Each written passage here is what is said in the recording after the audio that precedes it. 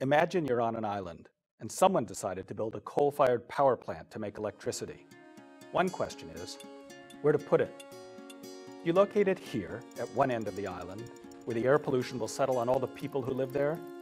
Or do you locate it at the other end, where the wind blows the pollution onto next island, with fewer people? And what if you happen to live on next island? Does environmental law have anything to say about this? And while we're at it, what does environmental law have to say about the choice to burn coal in the first place? And where do the rights to water for the power plant come from? From farmers? From cities? And why do we care only about the human inhabitants? What about the island's plants and animals? Does the law give any rights to nature? Hi, my name is Don Hornstein. I'm a law professor here at Carolina. You can click on my bio to see more about what I do, but right now, I'd like to invite you to join me for this course, An Introduction to Environmental Law and Policy. And even though I'm standing in a courtroom, you do not need to be a lawyer or a law student to understand environmental law.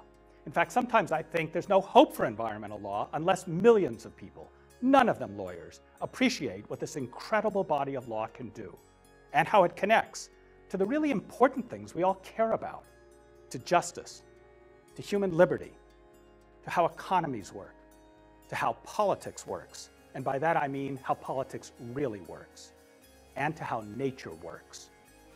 These are great topics. And there's nothing to say we can't have some fun in this class as well. We'll learn what makes for a solid legal argument and how to recognize weaknesses in counter-arguments. We'll learn the particular ways judges and bureaucrats think about environmental law.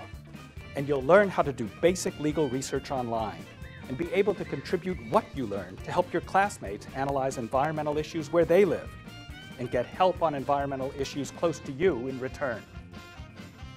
Whether or not you think you live on next island, environmental law and policy is a class for everyone who lives on this island.